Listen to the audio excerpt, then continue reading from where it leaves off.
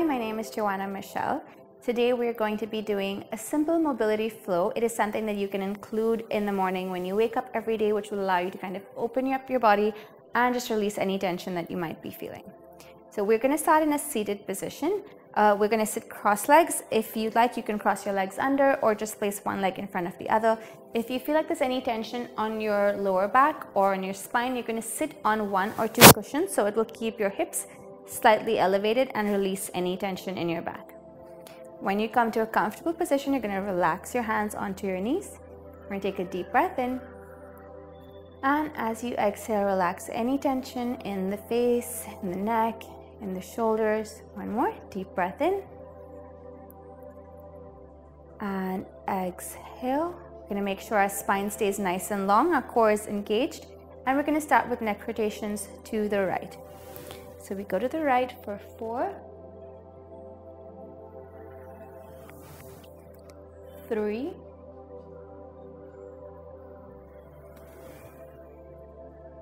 2,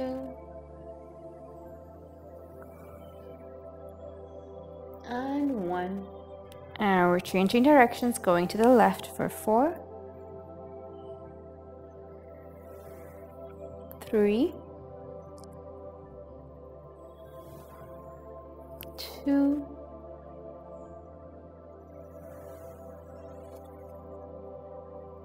and 1. Bringing your head back to center, we're going to tuck your chin down. We're going to interlock your fingers and place it at the back of your head, just above the base of your neck, and allow your elbows to weigh down. Gently stretching out the back of the neck. So as you press down with your palms, you're going to press your head back into your hands, taking deep breaths in.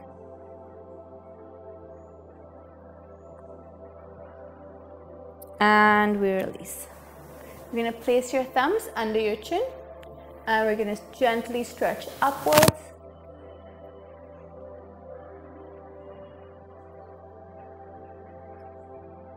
And we release. We're going to reach your left arm out to the side, right arm goes overhead. Grabbing hold of your head, you want to make sure that the right shoulder stays down and away from your ear. And you're going to feel the stretch along the left side of your neck. And we breathe. And we change direction.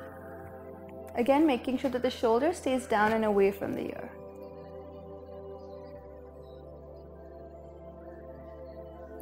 And release. You're going to bring your left hand down to the side and we're gently going to reach the right arm overhead.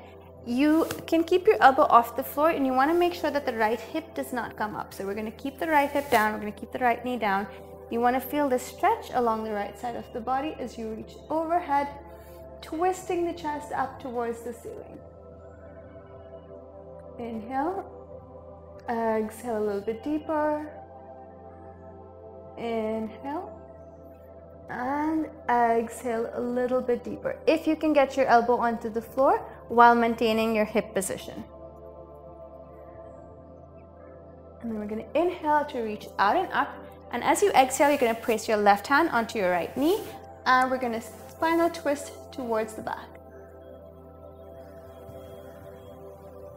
Again, inhale. And as you exhale, we're going to twist a little bit more and a little bit deeper into it. And we come back to center. We're changing sides. So going over to the right, right hand down, left arm reaches overhead, keeping the chest open. Inhale. And exhale a little bit deeper. Again, making sure the left hip stays down. Inhale, exhale a little bit deeper. One more, inhale, and exhale a little bit deeper. You're going to inhale to reach out and up, and as we exhale, we're going to spinal twist. Right hand comes to the left knee, and we lift and twist. Again, inhale to lift, creating length in the spine. And exhale to twist.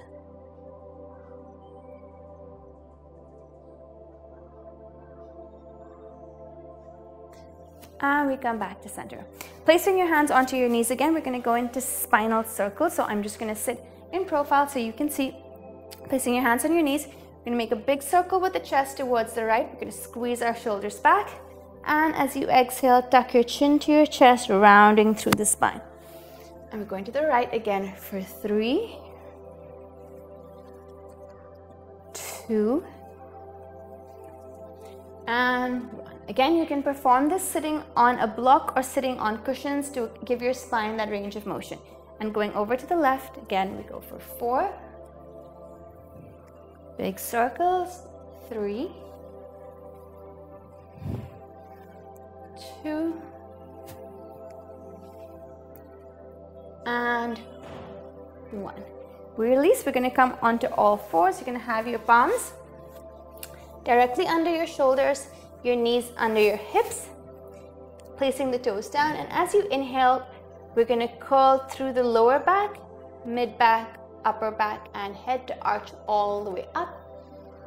And as you exhale, we're rounding the spine to curl, chin to chest, pushing the floor away from you. Again, we inhale to arch. Exhale to curl. Inhale to arch. Exhale to curl. We're doing 3 more of these. Inhale to arch. Exhale, curl. 2 more. Inhale to arch, squeeze the shoulder blades back. Exhale to curl. Last one, inhale to arch. And then we're going to come back to a neutral position with the spine. So you want to make sure that you're not arching in the back. We squeeze the belly in. We push the floor away from us. Tuck the toes under. And we're going to hover the knees off the floor by 1 inch. And we're staying there for 10, 9, 8, 7, 6, 5, 4, 3, 2, 1. And we're going to place the knees back down. Again, keeping the toes tucked, we're going to pull the hips back all the way to downward facing dog. If you feel like your spine is rounding, you can keep your knees bent, gently pushing your chest towards your thighs, pushing the floor away from you. And we're going to walk the heels out side to side just to open up the hamstrings a little bit. Gently keep walking, one heel up, the other one down. Again, placing both heels back and down, lengthening out through the spine. And we come back onto all fours. We're going to go into a simple lunge just to open up the quads and the hamstrings a little bit. I would recommend keeping blocks handy next to you so that you can make sure your body has the right alignment. So we're going to use our blocks on the highest setting. If you need to use 2 blocks on each side, you could also have 1 block down and the other one on top of it. So I'm going to come into a lunge on the right side. So my right foot is forward. When I push my pelvis forward, I want to make sure that my ankle is directly under my knees. I'm going to bring my blocks to the side and I'm gently going to tuck my pelvis forward so I'm not leaning into my thigh and pulling my belly back. And we're just going to hold here for a few counts, keeping the chest lifted. Nice deep breaths. If you feel your hips open up, you can lunge a little bit deeper into it. And then with the right leg forward, I'm going to place my hand onto the right block. You can also take it down to a medium setting. And I'm going to reach my left arm over. Again, breathing into the stretch.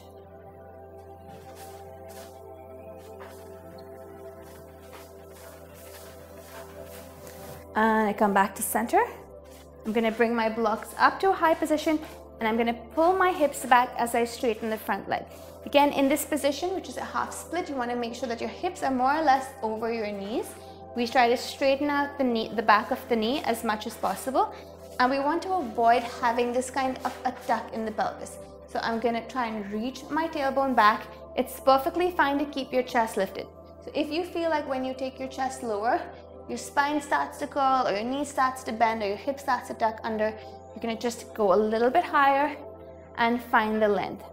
Length going out through the tailbone and from the crown of the head and the chest. We're just going to stay here. We're going to flex the toes towards you and wiggle it out left to right just to open up the hamstrings a little bit.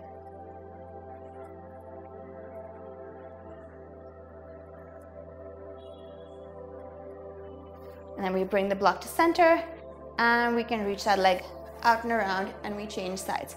Bringing the left foot forward, going back into a lunge, again making sure the ankle stays under the knee. Blocks by your side. Without arching and leaning into the front leg, we tuck the belly in, tuck the pelvis under, and keep the chest lifted. Staying here for a few breaths.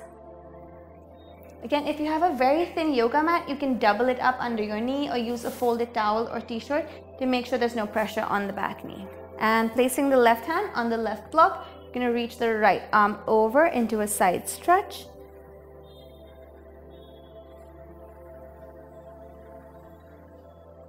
Deep breaths, keep rotating your chest towards the ceiling.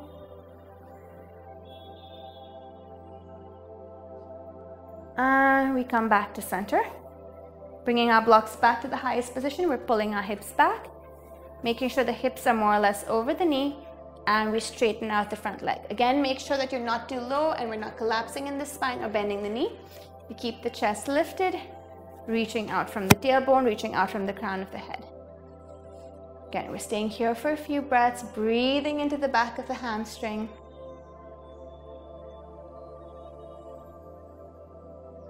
And when you feel it open up a little bit, we're going to shift the foot side to side, again, without bending the knee. So just wiggling it out, releasing the tension in the calf and in the hamstring.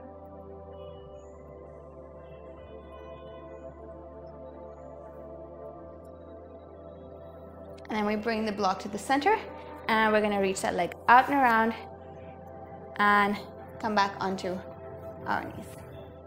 So one of the last stretches that we're going to do is to open up the triceps and our shoulders. We spend a lot of time sitting, working on our laptops and working on our phones. So I would recommend doing this against a chair or a couch or the edge of your bed at home. So we're going to come into a kneeling position. You want to have, and if you have, again, sensitive knees, you can always roll up your mat and bring it under your knees, because we're going to try and stay in this position for anywhere from 10 to 30 seconds. So get a nice comfortable position. Knees are going to be wide. You want your knees to be right under your hips so you can move them further back if needed.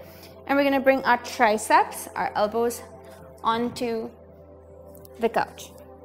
Once you come into this position, again, you're going to have your palms together. You can walk your knees back as needed. So you don't want to be here.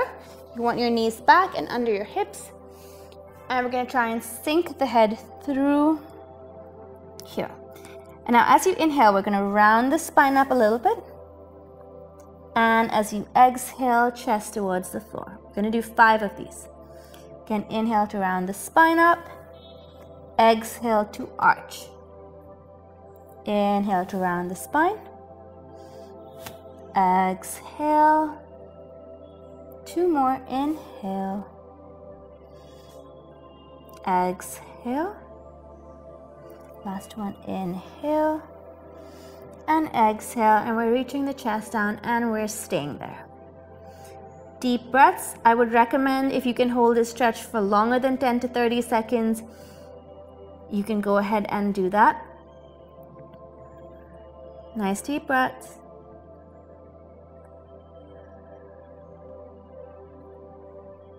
With every exhalation, just allowing the shoulders to open up. Allowing the upper back to open up. And then when you're ready, you're slowly going to roll out of the stretch. You can walk your feet back in and release. Yeah, I would recommend, if you can stay in the stretch longer, if that's comfortable for you, you can go ahead and do that. And it will make your chest and your shoulders and your upper back feel really nice and open. So these are some of my favorite stretches that I do every day, even when I'm not training. It's something I do in the morning. It makes my body feel really nice and open. So you can follow along, and hopefully it does that for you as well.